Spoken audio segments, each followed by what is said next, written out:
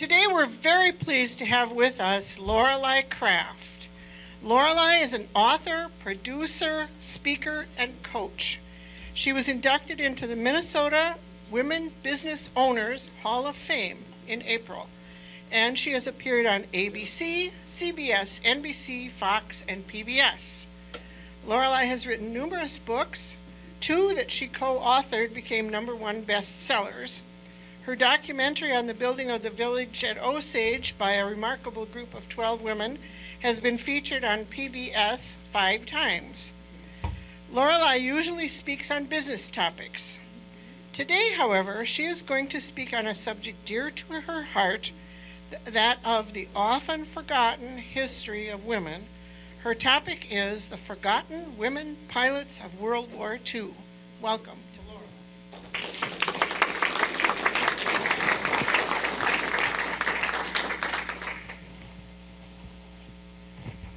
Hi. I'm going to tell you a story some of you have heard already, which is what happened to me the very, very, very first time I gave a public speech. And it was in Detroit Lakes, so I'm not, a little away from here. I'm not telling too many tales. This was in the days before women were allowed to join Rotary.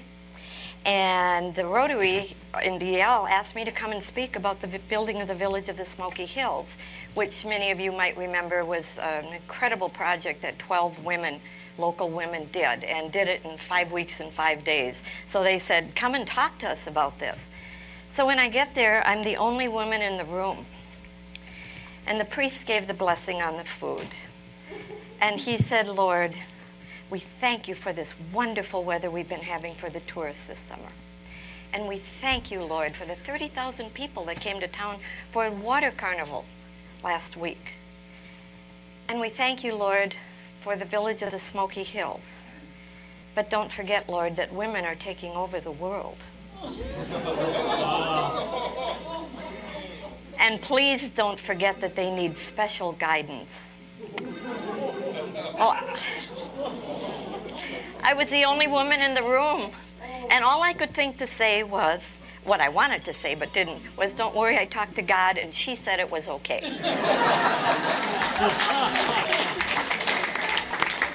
However, being the only woman in the room, I said nothing, and the day went steadily down from that.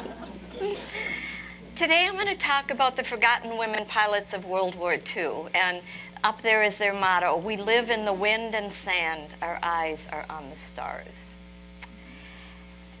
I got a newsletter from one of the women's organizations I belong to, and there was a little blurb, and it said, there will be a reunion of the remaining living women pilots of World War II at Avenger Field in Sweetwater, Texas on May 26th.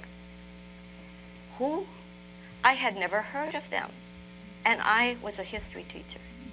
There was nothing in the books when I was growing up about these women.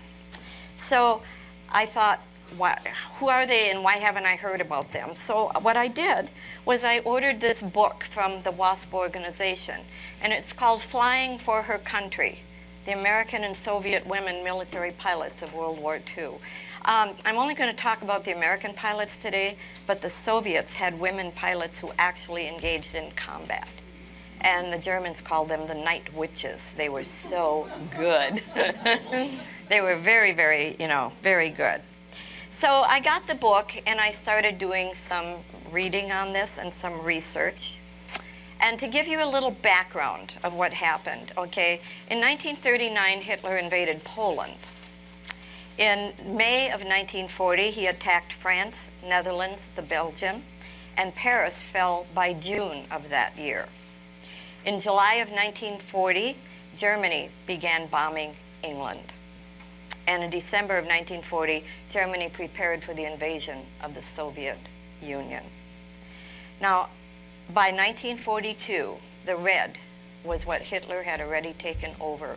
In less than 3 years, he had gotten control of more land than the Roman Empire.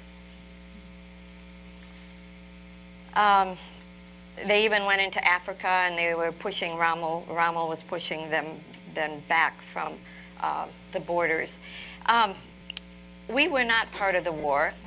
the American public wasn't interested really at that point because of what had happened after World War II. You know, we had our fill of war, and World War I. And however, we continued to supply the Allies with war materials. Roosevelt felt that we were going to be drawn in, and so he really put our economy on a war footing. You know, up the Army and the Air Forces. He got the domestic factories to retool. So instead of turning out cars, they started turning out tanks and ships and fighters. At that time, we had over 3,000 women, licensed women pilots in this country. And you have to remember, this is in a time before most women even had a driver's license. And so here we had these women, and these women wanted to join in and participate and serve their country. We had some very famous ones. Amelia Earhart, of course, was the first woman who flew solo across the Atlantic. We had Jackie Cochran. She held more speed and distance and altitude records in aviation than any other pilot, male or female. So all of these women wanted to participate and to serve. However, the military resisted it. They said it wasn't appropriate for women to fly. The female body was unsuited to the rigors of flying. Women were way too high-strung. A military doctor warned that women who flew airplanes would never be able to bear children. Sort of reminds me back in the late 1800s where a medical doctor said that if you taught a little girl to read, her uterus would shrivel up. Actually, we have some people in our country today who still believe that. They went to Eleanor Roosevelt and said, help us get into the military. And she tried, and it didn't work. But then came Pearl Harbor. December 7th, 1941, Japan attacked us. December 8th, we declared war on Japan. And December 11th, Germany declared war on the United States. Now, General Hap Arnold, who had been opposed to women in the military, okay, at this point said, you know what, we need them. We need women to ferry our troops, not our troops, but to the ships, to wherever they were being built. They had to be ferried to a battlefield area. They had to do test piloting of new planes. They had to do target. You know, they flew and they carried the targets behind them. And the gunners on the ground had practice at what they were dragging behind them, oftentimes missed. But anyhow, and so Hap Arnold said, you know what, we have got to bring our women into the military. At that point, the Nancy Love had something called the Women Air Force Service Pilots.